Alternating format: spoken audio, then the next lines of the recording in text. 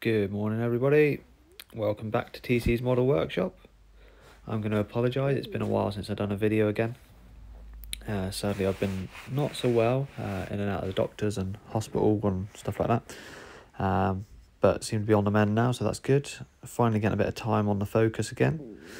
Now if you remember in the last video I posted, I was struggling to fill in the panel lines and stuff like that.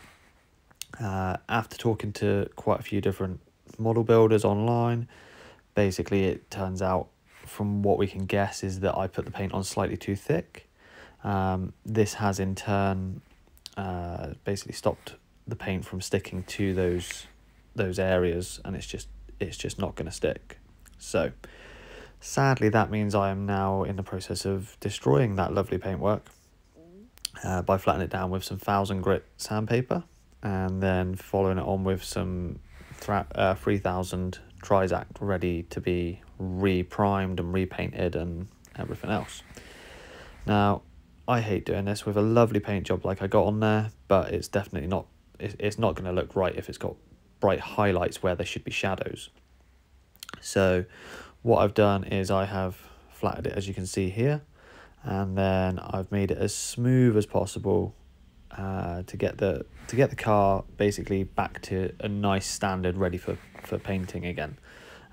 With this I actually managed to find some slightly prominent mold lines, so I got rid of those while I was doing this because they was only just showing through the paint essentially. So I've actually gonna have a better finish overall. But this time what I'm doing is I'm using a black base, a black primer, and then a gloss black over the top. Which sadly I haven't got a video of at the moment, but the black is on ready to be processed again like this, so I've got to sand that back down again now.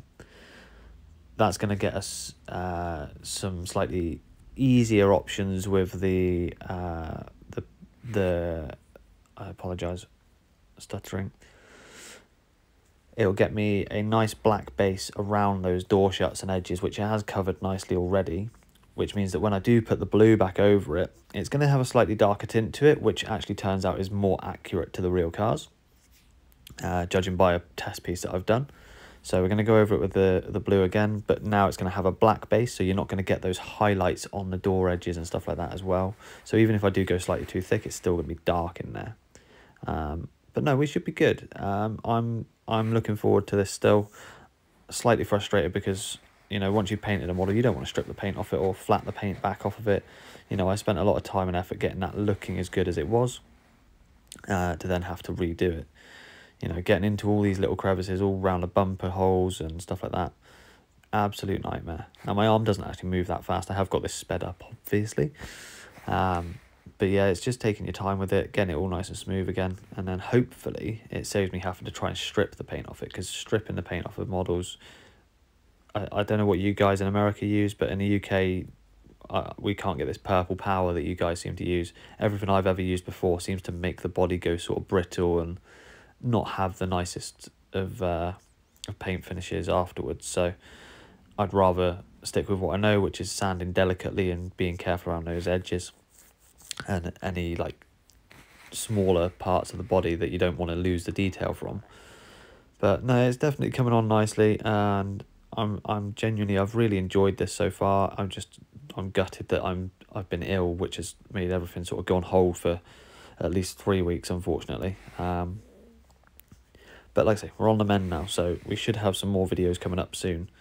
And this one's going to switch into a now that I've finished sanding video, after I've cleaned it all off, rinsed it and dried it. So here we go, look.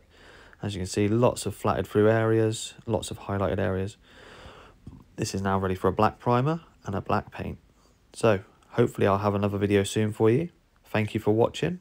Subscribe to see some more, and I'll catch you all on the other side. Thanks guys. Bye bye.